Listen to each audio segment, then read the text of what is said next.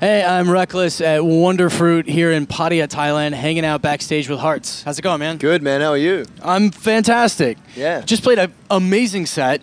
You're first in Thailand. Yeah, that's right. Any impressions of the country in general? Well, I like it. You know, it's a lot. It reminds me a lot of India in a way, where I was born and things like that. Particularly being out here, which is really nice. Like the festival is amazing. The way they set it up, the decorations, everything around, like the stage. Yeah, the grounds are beautiful. Yeah, it's amazing. All the crew was so helpful and stuff. It was just an amazing experience to play in Thailand. Don't it never seem like time is a waste? Don't it never seem like we're gone without a trace?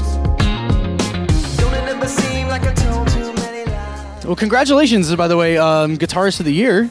Thank you. That's fantastic. Thanks, yeah. And well deserved, too. You fucking shred up there. Thanks. And I have a question. I want to know how Paisley Park was. Man, that was an amazing experience. It's hard to describe because it's kind of more surreal to me now. At the time, it felt like everything was normal, you know, kind of thing. It was amazing. Like Prince was such a cool guy. He helped me out a lot with not only my playing, my performance, the music industry. He helped me with a lot of guidance with my writing, my recording. He gave me a lot of guidance and stuff, to improve on and move forward with and stuff like that. And he really kind of mentored me for that week. It was only after I got home that I started to think like, did that just happen? That's pretty surreal. Yeah. And it was an amazing experience. He's been helping me, behind the scenes since then, and it's been amazing. Oh, you do all your own recording? Yeah, that's right. And you left, it was Island, right? Island Records, Universal, yeah. And you wanted to go back, have a little bit more freedom? That's right, yeah. It wasn't that I didn't have freedom on Island, because I did. But it was a little more that the schedule of working with a major label is a lot different to doing things independently. I just couldn't release the tune. I had so much material ready to go. I couldn't really release it because there's a lot of things they have to do in terms of scheduling and things like that to get a release out. That type of model, that major label model, didn't work for me at that time.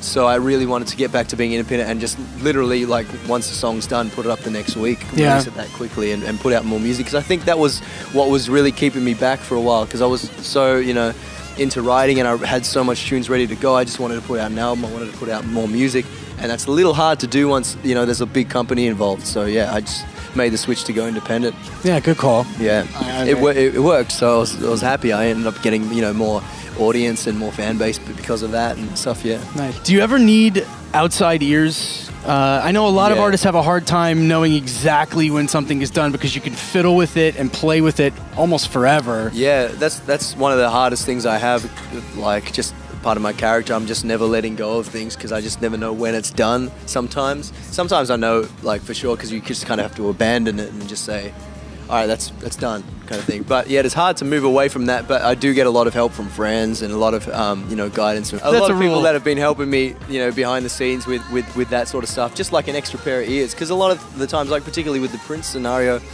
I didn't really know how good of a song Red and Blue was off the first album. I just thought it was just like not a filler, but just one of those cool album tracks. But as soon as he heard it, he just flipped out over it, and he was like, "You got to do that as a single, kind of thing. You got to that's the one." And then we did it as a single, and it just blew up. Yeah. So it's like, sometimes I don't know myself, and people around me and stuff like that. We can't really gauge until we get someone completely out to really come in and say, oh, what's working, what's not so strong as the rest of the stuff. And that was something that led to my more guitar playing based songwriting and not kind of the funky kind of electro pop I was doing earlier. It kind of just resonated with people a lot more to see me as a guitarist and a lot of my guitar work more, in the front and center. Yeah. So that was one of the shifts that I made in terms of that from outside kind of feedback. It was a pleasure to meet you. Yeah, you too. Have a happy holiday. Can't wait to hear the new record. Yeah, thank you. Thanks for the opportunity. Cheers, brother.